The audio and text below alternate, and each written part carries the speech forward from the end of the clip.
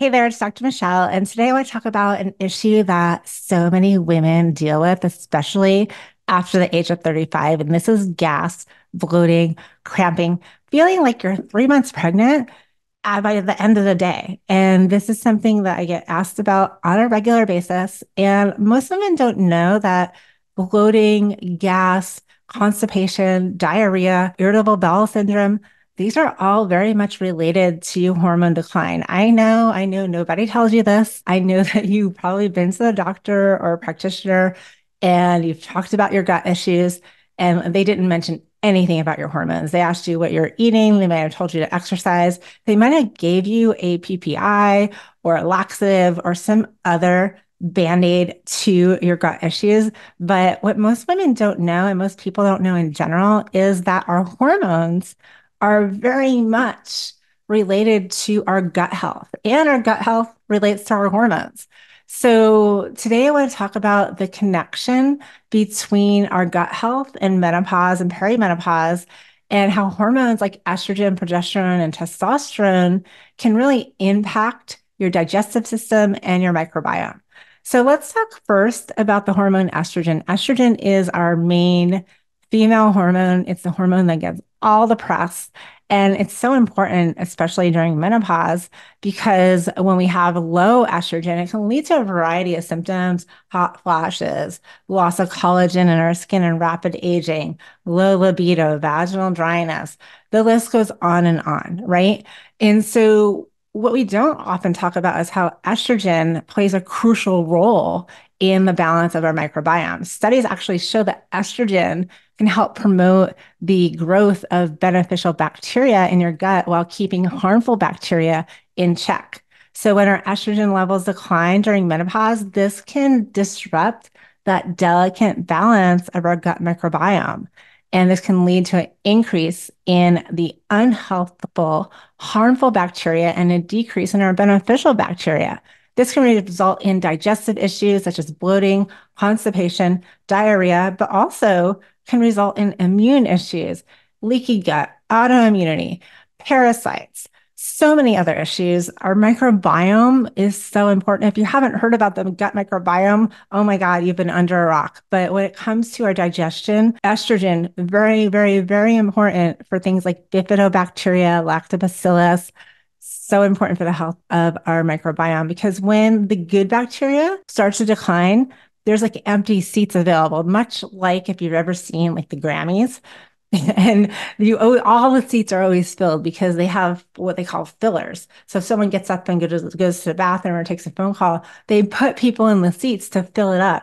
The same is true for your microbiome. If your good bacteria goes away because of lack of estrogen, bad bacteria are waiting to fill those seats. And the more bad bacteria you have, the more problems you have with your health, with your skin, with your brain, with your hair, with your immune system, and also with your digestion. So important.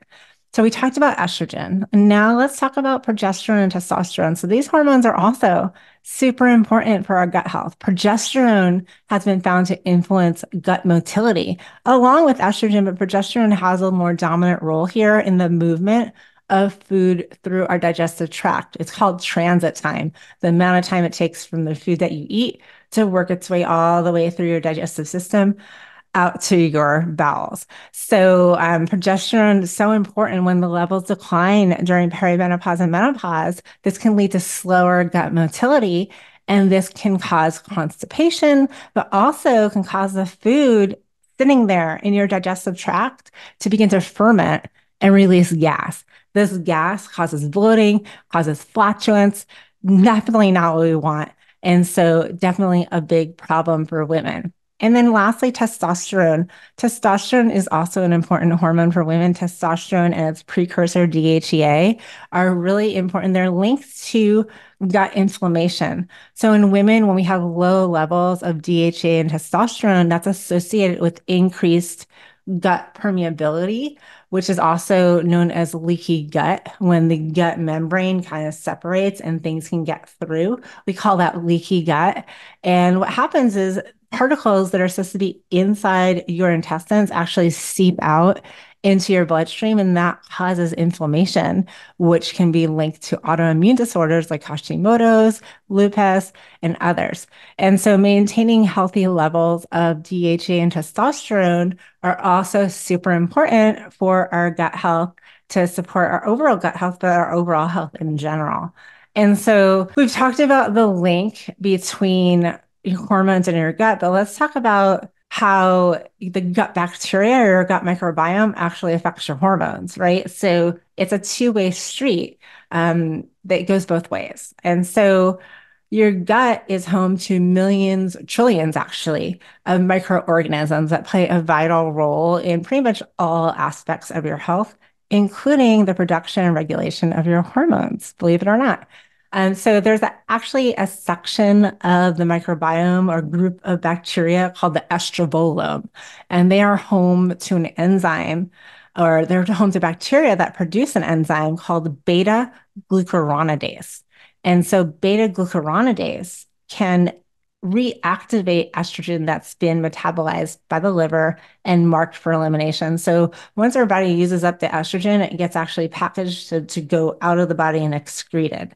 But if you have too high levels of this beta glucuronidase, it can release it back into your bloodstream. And now you have this used estrogen that's in circulation that can make hormone imbalance worse and can worsen menopause symptoms. Also, your gut bacteria can also help to influence the production of estrogen, progesterone, and testosterone. They're not just made in your ovaries like we used to think, they're also made by your gut bacteria. But gut bacteria can also influence things like cortisol and serotonin, which can affect our mood, our stress levels, our inflammation levels, and also our sleep. So all these are so important during perimenopause and menopause. So let's talk again about how many women, maybe you, are dealing with bloating, are dealing with abdominal pain, cramping, gas, changes in their bowel habits, and they're going to the doctor, and the doctor's like, it must be what you're eating. Why don't you take a food diary? Why don't you take this prescription laxative? Why don't you eat more fiber? And those are all okay. Not a big fan of the laxatives, but this is very, very common in perimenopause and menopause because of the declining hormones. Now, there's some women who might be more sensitive to the hormone decline than others. This may include women who have irritable bowel syndrome or IBD or IBS, or if they have other gastrointestinal disorders like diverticulitis, or things like abdominal pain, constipation, diarrhea. If they're already dealing with those, the hormone decline can make things much worse. And then hormone fluctuations during perimenopause can also make things bad. So the good news is that you can stabilize your hormone levels using hormone replacement therapy and get things leveling out and back to normal. Other issues that we see when women have slow motility or low transit time, when food is taking such a long time to make it through the digestive system, the process takes longer, and therefore water from the intestines are actually reabsorbed back into the bloodstream, and that can make constipation even worse. Things get all dried out, can lead to increased gas and bloating. And just like your skin becomes dry, just like your vagina becomes dry, estrogen can dry things out. So not just your intestines, but also your bile ducts. So your bile ducts, they hold bile, which helps us digest fat. So when your bile ducts become dehydrated or sticky, it interferes with the bile flow from your liver to your gallbladder, as well as the gallbladder into the small intestine, so it can break down that fat. So the longer the bile sits in the gallbladder, the more likely it is that you're going to get gallstones and other issues. So gallbladder disease becomes even more common in menopause, and many women who've never had an issue with their gallbladder develop problems during menopause. Things like inflammation of the gallbladder, things like gallstones. And so women who've lived all their lives with no gallbladder issues at all end up having to need gallbladder removal surgery when they hit menopause. So digestive issues can occur really anywhere in the GI tract, the mouth, the esophagus, the stomach, or the small intestine, or the lower part of the GI tract, which includes the large intestine. This can be bloating, this can be indigestion, acid reflux, abdominal cramping, gas, diarrhea, constipation, and even nausea. So if you're dealing with any of these, just know that you do not have to endure these symptoms. And there's so much you can do to really help all of your menopause symptoms and like we're talking about today, your digestive symptoms that are associated with menopause. So number one, get those hormones tested. So if you have any of the symptoms we talked about today, definitely consider getting your hormones tested and consider replacing hormones that are deficient with bioidentical hormone replacement. So many things go downhill when our hormones decline, and they don't have to be that way. There's no reason to expect women to live the second half of their lives in a state of hormone deficiency or decline and to feel like crap. You don't need to have digestion. You don't need to have bloating. You don't need to have irritation to your bowels. You don't need to have constipation or diarrhea. And these are just the tip of the iceberg when it comes to the benefits that come with hormone replacement therapy. But now that you understand the connection between your hormones and your gut health, and you know how important your gut health is for your overall health, maybe that will help you decide to consider getting those hormones restored. Now, you can also then do a bunch of lifestyle things. So phytoestrogens are plant-based estrogen mimickers that are current in food naturally. These are not going to bring your estrogen levels up to where they used to be before menopause, but they can sometimes help a little bit with alleviating some of your symptoms. So things like tofu and tempeh, veggies, fruits like dates and apples, and also things like flax and sesame seeds. These have small amounts of phytoestrogens, so including some of those in your diet can be helpful. If constipation is an issue, definitely magnesium. So making sure you're eating magnesium-rich foods, but you can also supplement with magnesium citrate or magnesium oxide to help get things moving. It can help relieve digestive issues like flatulence and constipation. Now, with magnesium, don't overdo it because you can end up with diarrhea. So definitely 250 to 500 milligrams per day of magnesium citrate or magnesium oxide. Those are the two that help with gut motility. Other magnesiums like magnesium glycinate are great for your brain, but not so much for gut motility.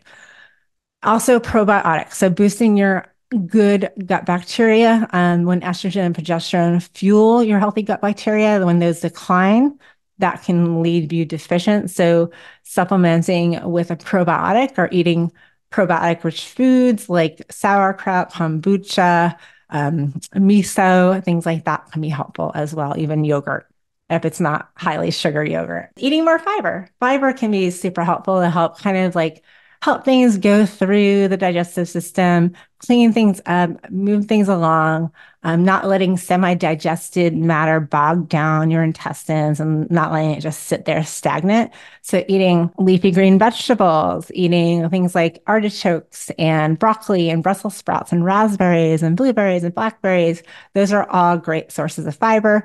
Not really a big fan of fiber supplements. So getting your fiber from food, 25 to 35 milligrams per day, or grams per day, I should say, super helpful. Also, things like teas, like natural herbal teas, like ginger, peppermint, chamomile, these can be super helpful when it comes to settling out your digestion and keeping things moving along. Hydration.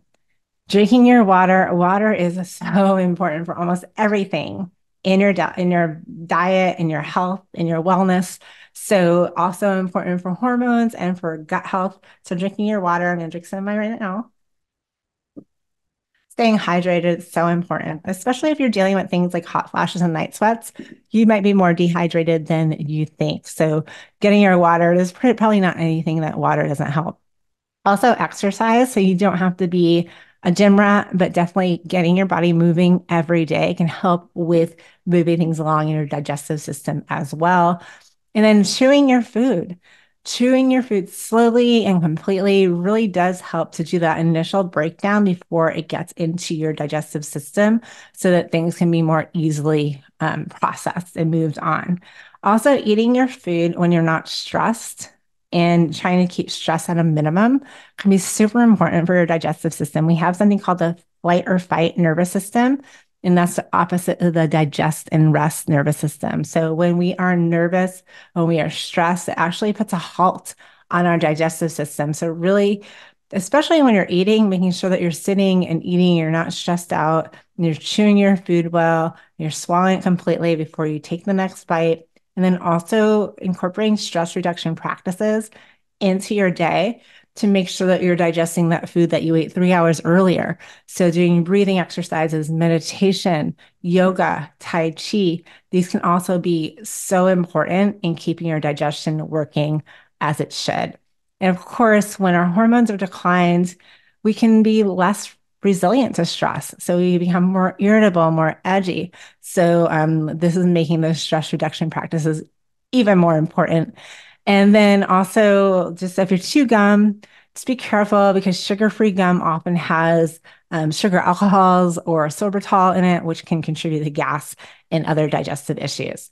So one thing I want to note when menopause issues are a little bit more serious. So when your stomach issues are constant, or you're feeling like you are constantly bloating, not just in the afternoon, but when you wake up super bloated, if there's pain, if you're taking painkillers, if you are feeling that fullness and the abdominal pain all the time, then it could be a more serious issue. So you might want to check with a practitioner, get a checkup. This could be fibroids, it could be polyps, it even could be something like ovarian cancer. So do not ignore serious pain, definitely get help for it. But for most of us, these tips are going to help you go a long way. So eating a balanced diet, rich in fiber, rich in fruits and vegetables, anti-inflammatory foods, lean protein, avoiding that sugar, avoiding all the chemicals, including fermented foods in your diet like kombucha, sauerkraut, kimchi, and yogurt to help promote that beneficial bacteria.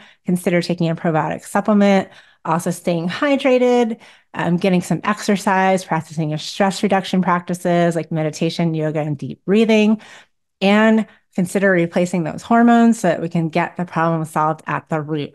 So there you have it. I hope this gives you an understanding of the connection between gut health and menopause and our hormones.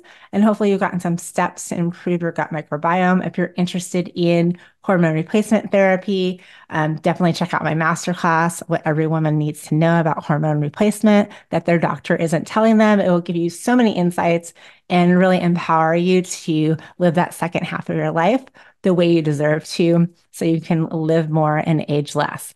Until next time, thank you so much for watching. Be sure to comment below and let me know what your thoughts are. Hit the like button because that helps this video get shown to more women like you. Take care. Have a great one. Bye-bye.